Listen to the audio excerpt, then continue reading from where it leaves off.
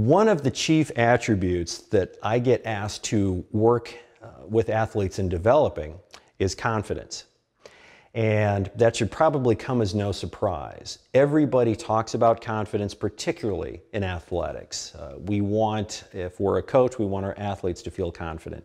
If we are the combat athlete, we definitely want to feel confident going into the ring. But confidence is something that I personally feel, and this is a very controversial opinion, confidence is just simply overrated.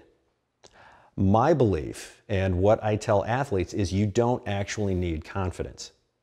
Now, people kind of freak out a little bit when I say that because it really goes against the grain of coaching conventional wisdom. But here is why I say that. Think about this example. Everybody who's watching this video right now probably has learned to walk. No one taught you how to walk. You taught yourself how to walk.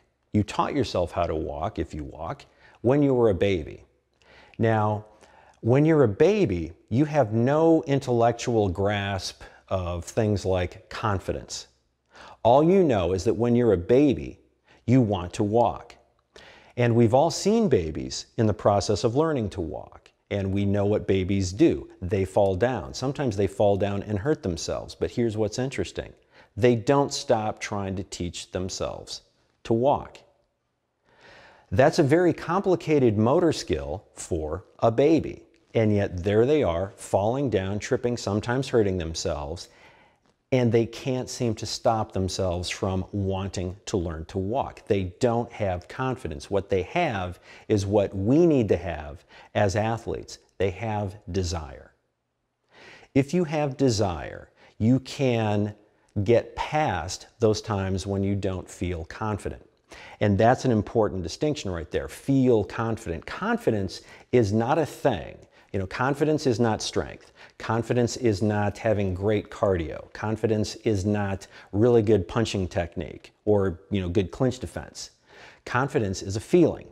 Because confidence is a feeling, feelings are fleeting. And as I also say, feelings can lie to you. And we don't want to be taken in by lies.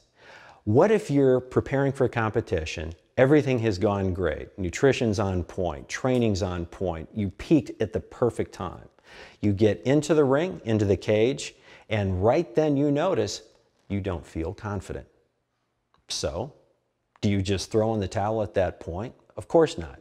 You still go in and you do what you need to do. You can be anxious before a competition. You can be nervous. You can actually be afraid. You can be frightened out of your mind, and you can still go in and perform brilliantly. You don't need confidence. Now, is confidence nice to have? Of course it is. People bring me in specifically to develop attributes which all tie into cultivating confidence. But cultivating confidence is not waiting for some feeling to come down upon you, and maybe it happens, and maybe it doesn't. And if it doesn't, that feels like you're lacking something. Where athletes typically trip themselves up is they get into their preparatory mode, everything's going great, they're working really hard, but they end up not feeling confident. And because coaches make such a big deal about feeling confident, they feel as though they're lacking. And if they feel as though they're lacking, then they're lacking because their perception creates their reality. So if you feel as though you need confidence, but you don't have it when you want it, then that in your mind will create a problem. But what about this? What if you had the freedom to just march into the cage, march into the ring, on the mat, wherever it is that you ply your combat athletic skills, and you just are ready because you have desire. You want to do your thing. If the confidence is there, great. If the confidence isn't there, well, it's just not there today.